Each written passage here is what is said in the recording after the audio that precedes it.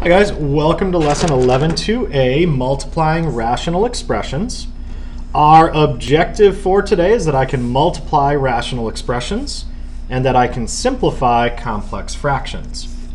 Our essential understanding, you can multiply and divide rational expressions using the same properties that you would use to multiply and divide numerical fractions.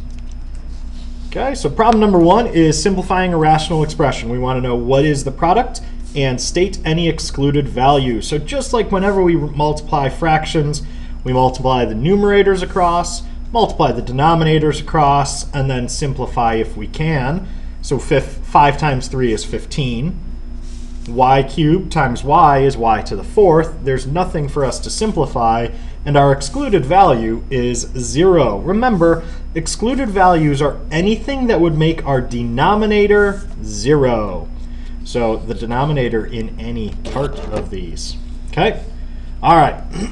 Letter B, we're going to multiply across, so we need to distribute x times x plus 1. So that's going to give us x squared plus x. And our denominator, we distribute and we FOIL, so we get x squared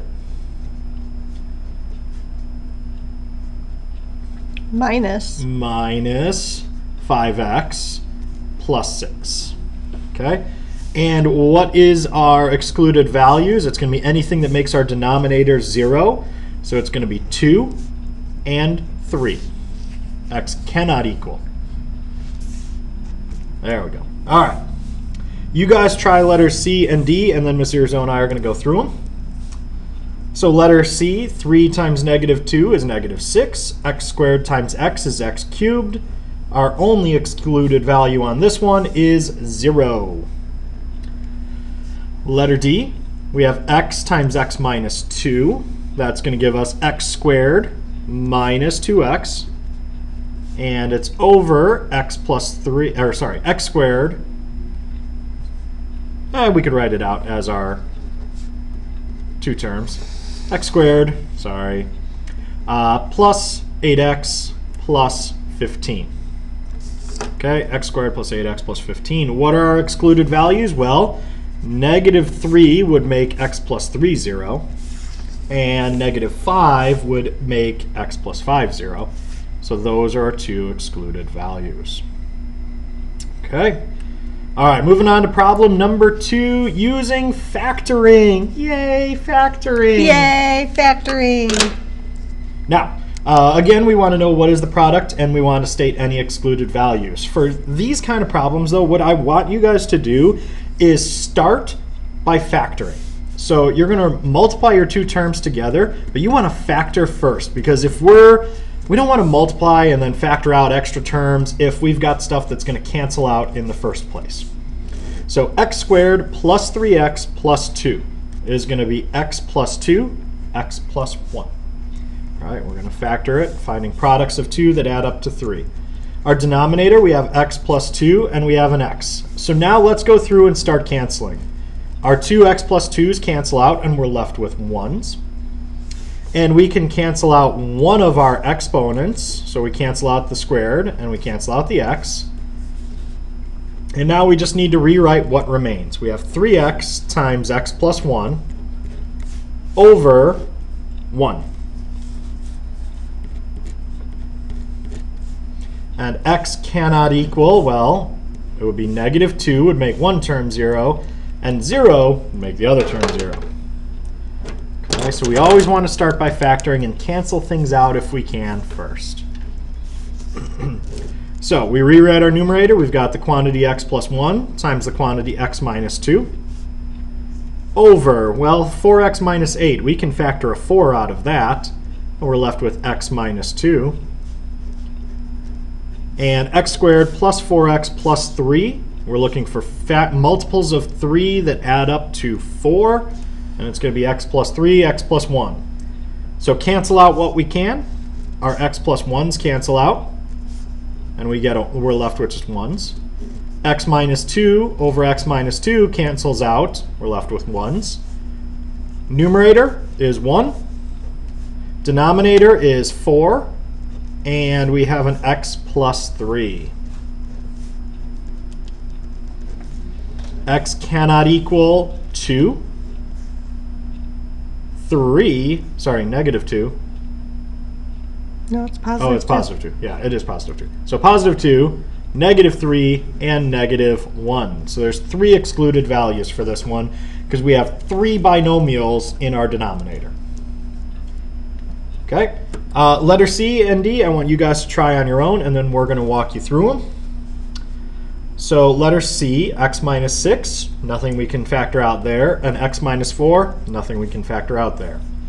Denominators, we've got x squared plus 4x minus 32. So we're looking for factors of negative 32 that add up to 4. Well, I can see that that's going to be a plus 8 and a minus 4.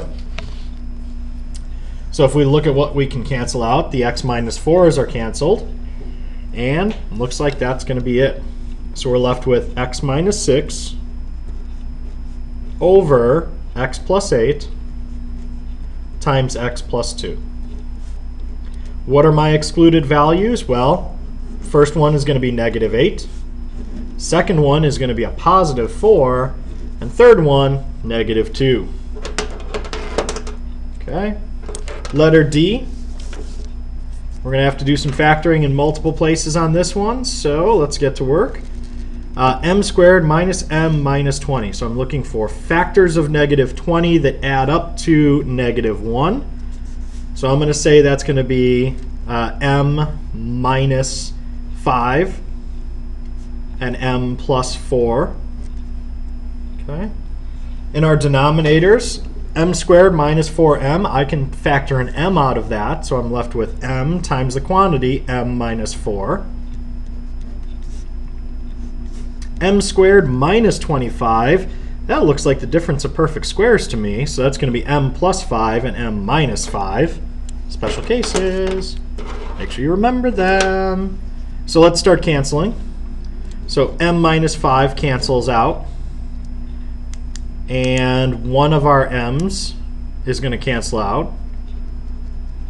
And we're going to be left with 2m times m plus 4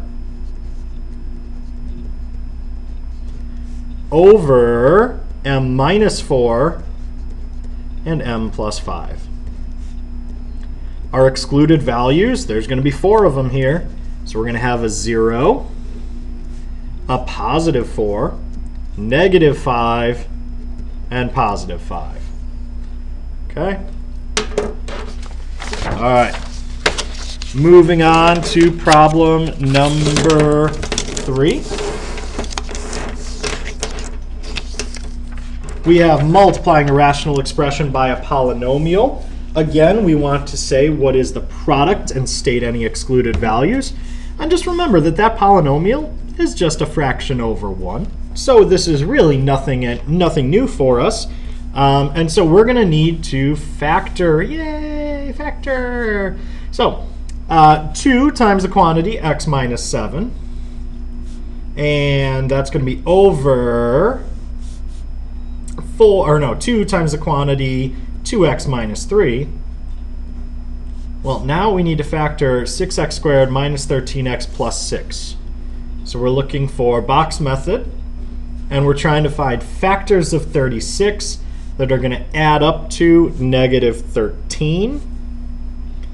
So I believe that's going to be a minus 9 and a minus 4.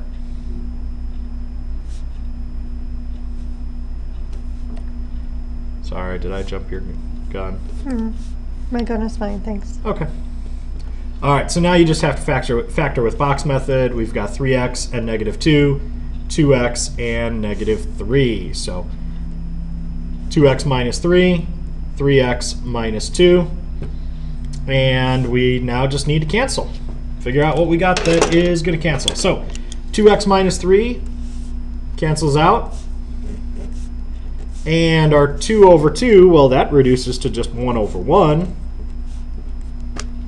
And now we can just simplify. So we're going to be left with x minus 7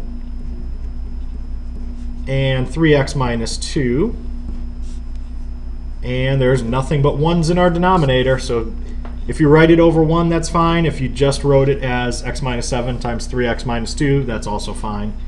What could make our denominator 0? Well, we need to solve 2x minus 3 for 0, and that is going to be 1/2. Sorry, 3 halves. 3 halves. Okay. All right. Letter B. We've got lots of factoring to do on this one. Yay, factoring. Yay, factoring. All right, so we're looking for products of 1 that add up to 2. That's just going to be x plus 1. X plus 1. Denominator, we've got x squared minus 1. Difference of perfect squares. X minus 1, x plus 1. So glad we learned all of that in Chapter 8. I know. You know what's also great? That I warned them this was all coming back in Chapter 11. Love Chapter 8. Lots of times. All right, so we're looking for factors of -3 that add up to 2. So that's going to be x minus 1 and x plus 3. And we're over 1. So let's start canceling out. I see an x minus 1 and an x minus 1 that cancels out. I see an x plus 1 and an x plus 1 that cancels out. And it looks like that's all I got. So we've got x plus 1 times x plus 3 over 1. X cannot equal positive or negative 1. Okay? All right, you guys try letters C and D on your own, and then Ms. Zierzo and I will walk you through them. So 3x plus 4, nothing we can do there. It stays 3x plus 4. 3x minus 9, we can factor a 3 out, and we're left with x minus 3.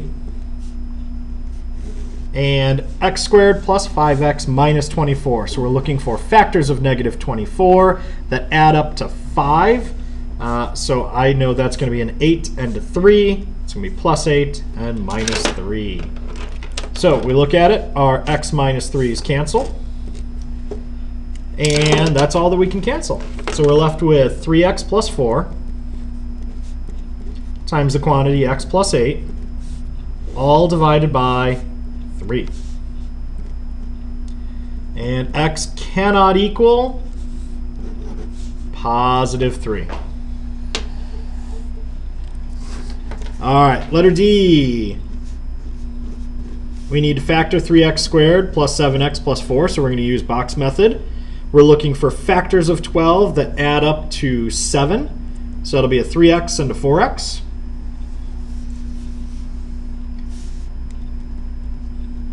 So we got 3x plus 4 and x plus 1. That's all over 1. X squared minus 4x, I can factor an x out of that, and I'm left with x minus 4. And the denominator, well, let's see. I can factor an x out of that, and I'm left with 9x squared minus 16. I wish there was a rule of what that could be when you have two perfect squares and you're subtracting them. What could that rule? Oh yeah, difference of perfect squares. 3x plus 4, 3x minus 4. So what you could do is once you do that second level of factoring, cross out your original so that you don't get confused over what is left there. Okay, so let's start canceling. We've got our x's. Those cancel out. Oopsies. Wrong one. Sorry. Supposed to move this one and this one. Yep. 3x plus 4's cancel out. So we're left with x plus 1 and x minus 4 in the numerator. And we're left with 3x minus 4 in the denominator.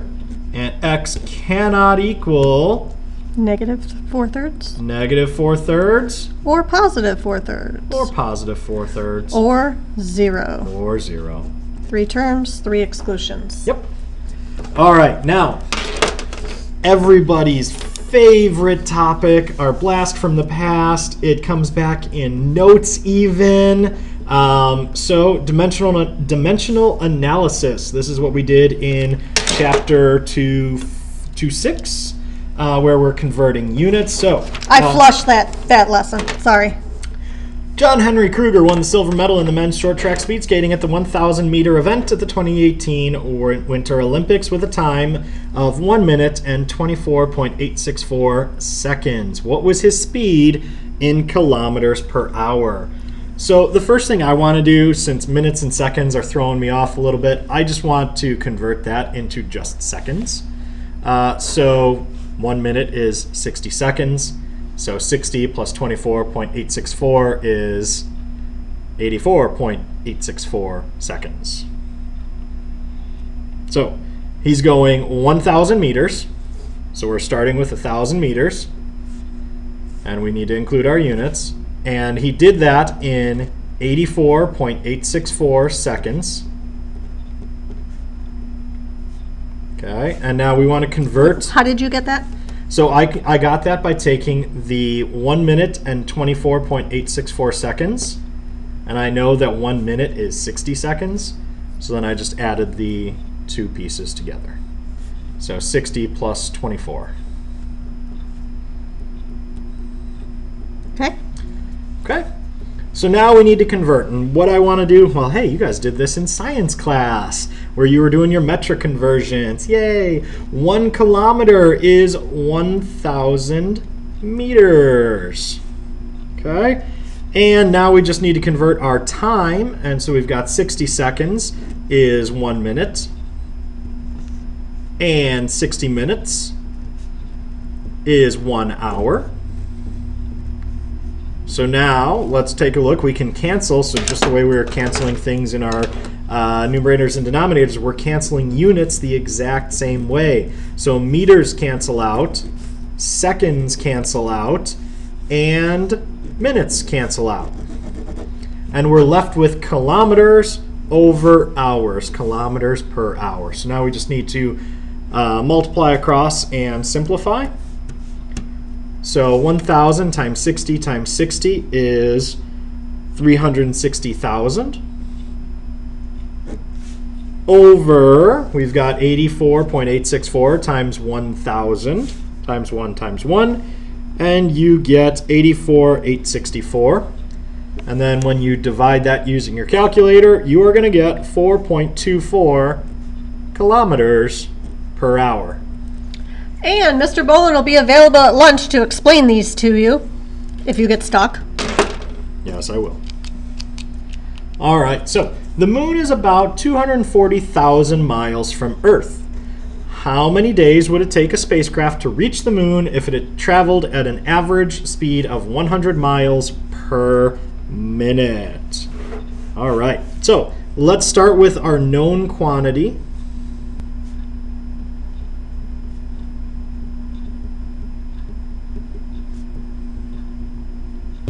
Okay. Well, how else are people going to start working at NASA unless they learn this stuff?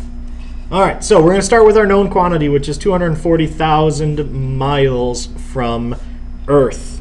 And we want to know how many days it's going to take. So let's use a ratio that we have involving time, or distance and time. So we have 1 minute over 100 miles.